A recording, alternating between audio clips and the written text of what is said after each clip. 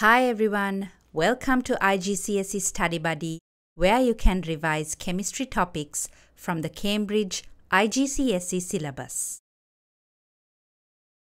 If you are enjoying our videos so far, please don't forget to hit the like button and subscribe to our channel. In this video, you are going to learn part 3 of topic 2, atoms, elements, and compounds. Our first topic of discussion is ions and ionic bonds.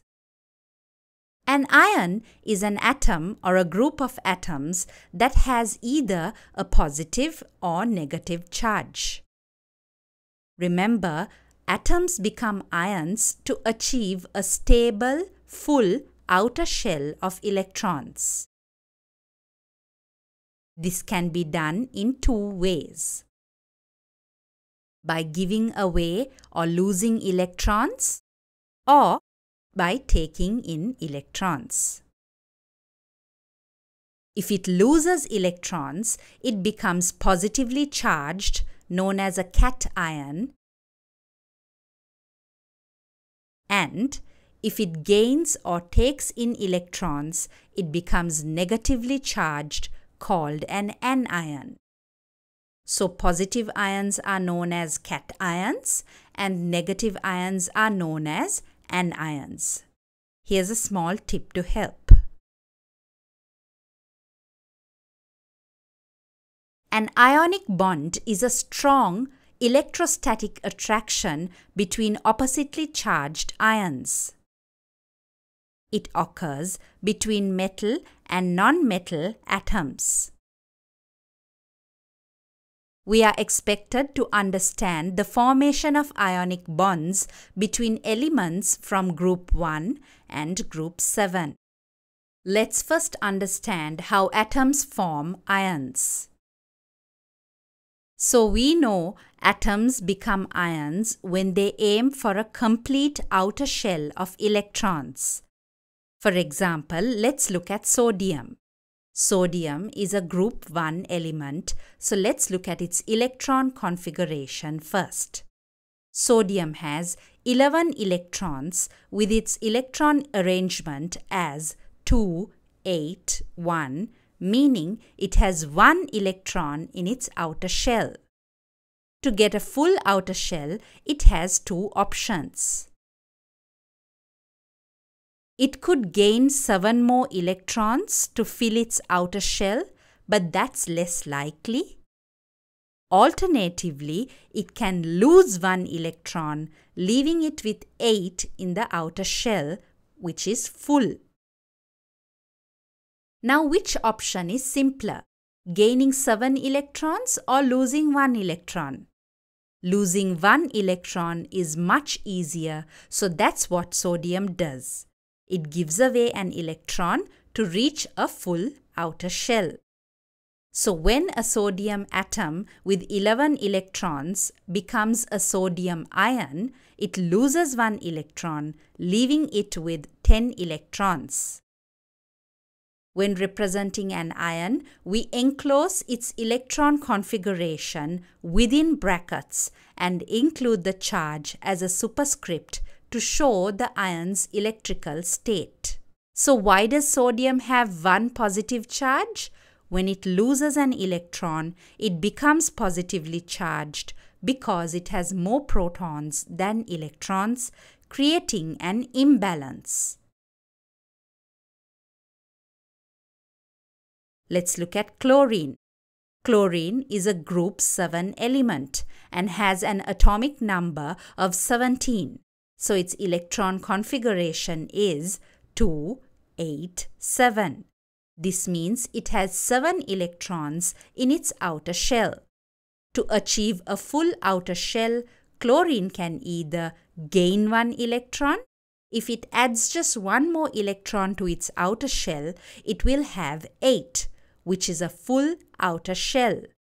Or it can lose 7 electrons. So if it gets rid of all 7 of its outer electrons, the inner part with 8 electrons becomes the new outer part. That would also be full since 8 electrons are the most it can hold. Now think about it. Is it easier to gain 1 electron or lose 7? Gaining 1 is much simpler, so that's what really happens.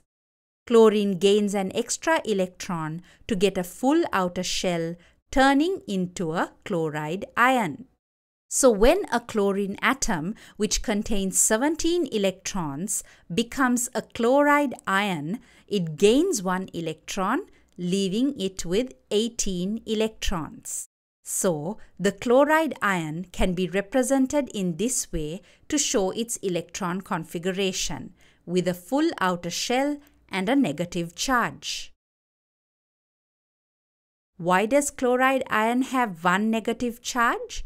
When it gains an electron, it becomes negatively charged because it has more electrons than protons, again causing an imbalance. Metals tend to lose electrons and become positively charged cations, while nonmetals often gain electrons and become negatively charged anions. Okay, now that we understand how ions are formed, let's learn how an ionic bond between elements from group 1 and group 7 forms. Sodium, an element from group 1, has 1 electron in its outermost shell. Chlorine, a group 7 element, has 7 electrons in its outermost shell. Sodium wants to get rid of its 1 electron to achieve a stable electron configuration, while chlorine desires to gain 1 more electron to fill its outermost shell. Sodium willingly donates its electron to chlorine, resulting in the formation of a positively charged sodium ion Na+, and a negatively charged chloride ion Cl-. The electrostatic attraction between these oppositely charged ions forms a strong ionic bond, resulting in the creation of sodium chloride NaCl, commonly known as table salt. An ionic bond is a strong electrostatic attraction between oppositely charged ions.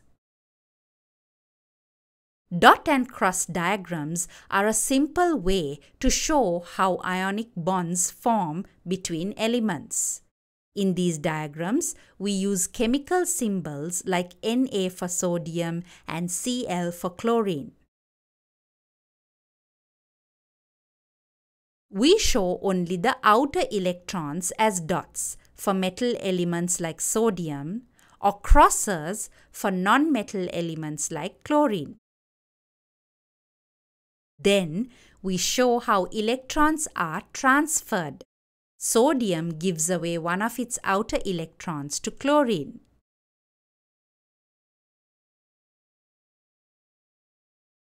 Sodium becomes Na+, and chlorine becomes Cl-.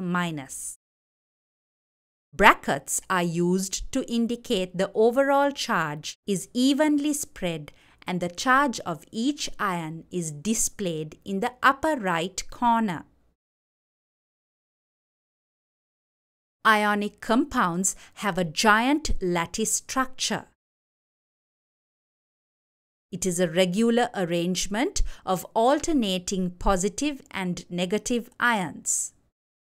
Positive and negative ions take turns, creating a stable, chessboard-like pattern due to their attraction.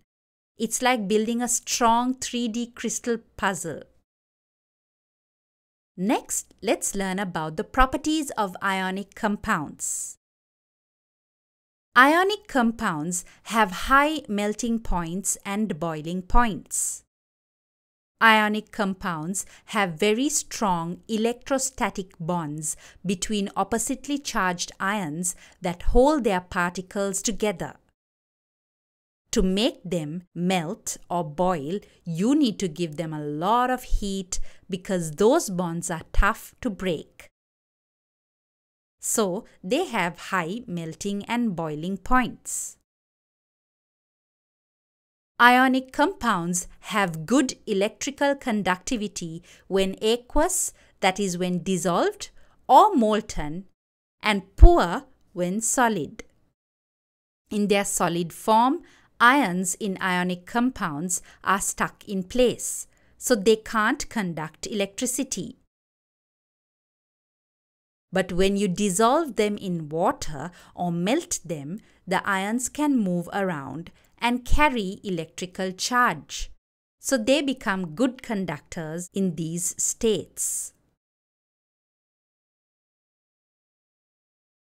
That concludes Part 3 of Topic 2, Atoms, Elements and Compounds. Are you enjoying our videos? Are they helping you? Here's a way you can show your appreciation and support our continued efforts. You may use YouTube Super Thanks to send us thanks. Hope this video helped you. Please share your thoughts and suggestions in the comments section. Thank you for watching, and please don't forget to subscribe to IGCSE Study Buddy for more revision videos. Bye.